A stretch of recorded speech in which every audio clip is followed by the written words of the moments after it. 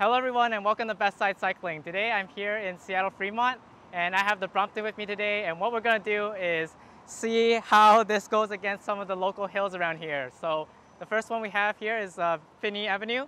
There's two parts to it. One goes maybe 4 to 6% and then it ramps right up to 8-10%, and we're just going to see how this goes with this bike. As you can see, I basically have everything stock, just the bike itself, normal running shoes, normal clothes. And let's roll and see how it goes. So this is the first part, pretty easy, 4 to 6%. I'm definitely not trying to go hard, just gonna be rolling through. And then, what waits for us up ahead is the hard part. For now, this is just a little warm up.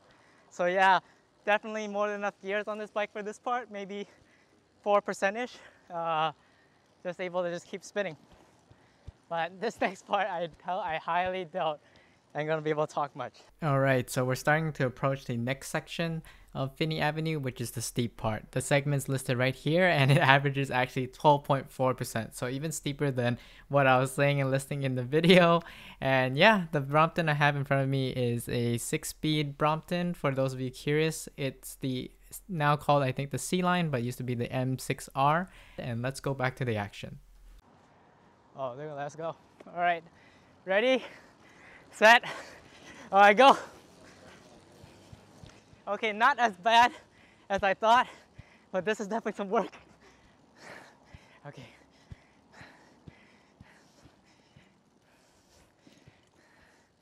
Yeah, this is definitely at least a 10, 8 to 10.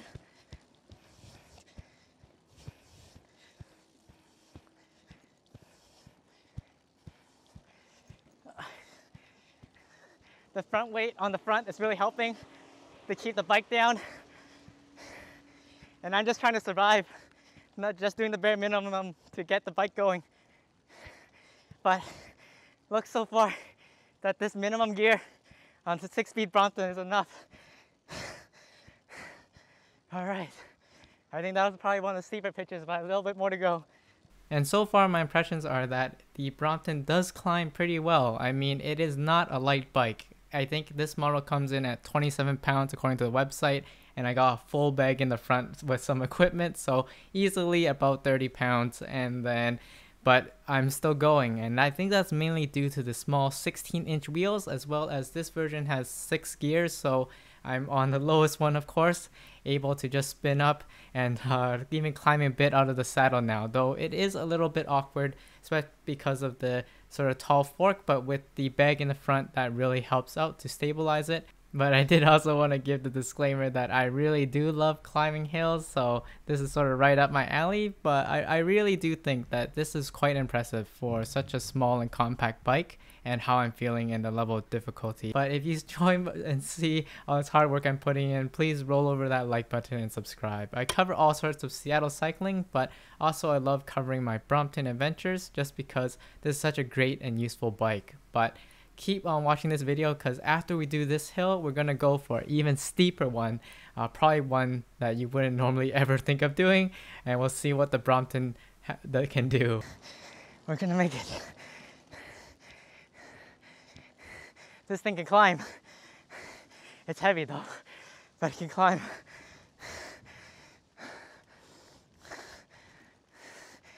Yeah.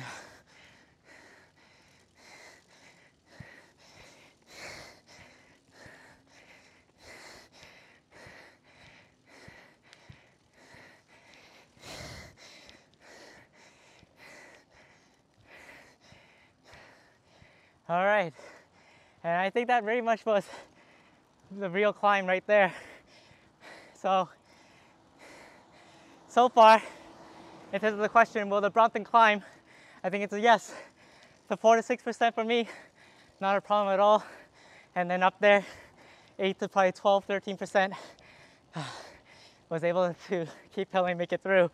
So now, of course, we're gonna level up and take something on I might not even try out my road bike. So just after a short descent and making sure that we can cross over the bridge, we make it to the final boss. So we're here at 4th Avenue, and this is known as the wrong way climb. On Strava, it's about 18.8% gradient, but I think this bottom part is well in the 20s. And I have no idea if I'm gonna make it up or not. I don't recall the last time I've ever had to walk off or stop during the middle of a climb, but I'm really thinking that this might be the first time. So we're gonna go for it and then see what happens.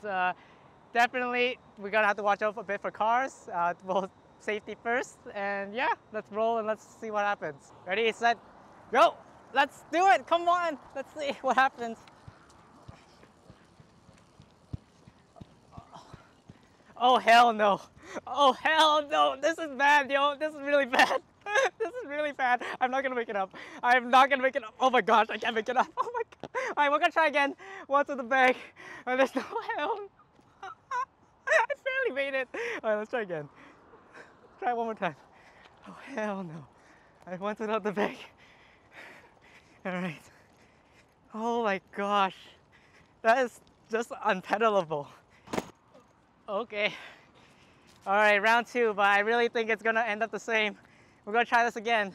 So far, the question is, will this Brompton climb 20% gradient with no modifications and flat pedals? Ready? Round 2, let's go.